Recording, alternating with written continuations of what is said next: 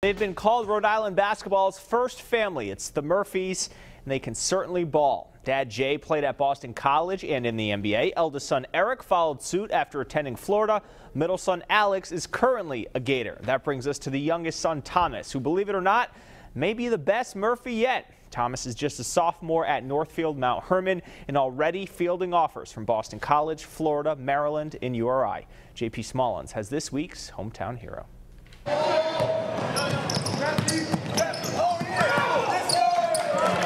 He's making his mark in the NEPSAC. Former Prout standout Thomas Murphy following the path laid by his brothers Eric and Alex, moving away from home to test his game in the nation's top prep league. Originally, I thought I was going to stay 2 years at Prout, but after the first year, the opportunity at Northfield opened up, and I thought it would be a great chance to just work on my game and get better and just expand what I want to be. He's one of the most skilled kids in the country.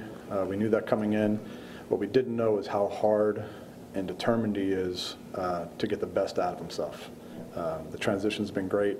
I think the transition from scoring 45 points a game or whatever it was last year to being a member of a team that it's a pretty high level was a little bit of adjustment, but he's gone in full bore, both feet in, all the cliches that you can imagine. He's really done it. He's been a real pleasure to coach. Practice can be almost as challenging as some games. Northfield's 3 senior big men will play at Stanford, Northwestern, and Penn next season. You know, we have a 7-footer, 6'10", 1, 2, 3, 6'8" guys, bunch of 6'7", 6'6", and it would allow him to play his natural position.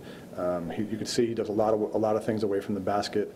We're allowed to take advantage of some opportunities for him as far as mismatches. He'll have smaller guys on him, he'll have bigger guys on him, and he learns how to do that in practice where there really isn't anyone who's going to guard him that's going to be a surprise. Thomas's early efforts have not gone unnoticed. The New England recruiting report has him ranked as the second best player in the class of 2017, and he could eventually become the highest ranked member of the Murphy family, topping Eric's 38th spot in the ESPN Top 100.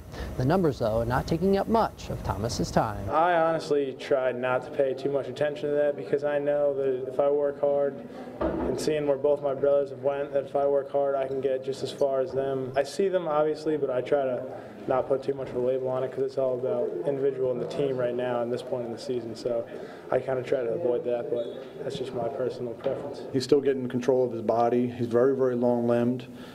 He's getting stronger. He's in the weight room almost every day. I think as strength comes, confidence will come, and when confidence comes, forget it. He's a pretty short kid about his abilities, but I think with physical maturity will come this mental maturity, and his competitiveness will go through the roof. With your Cardi's hometown sports hero, I'm JP Smallins.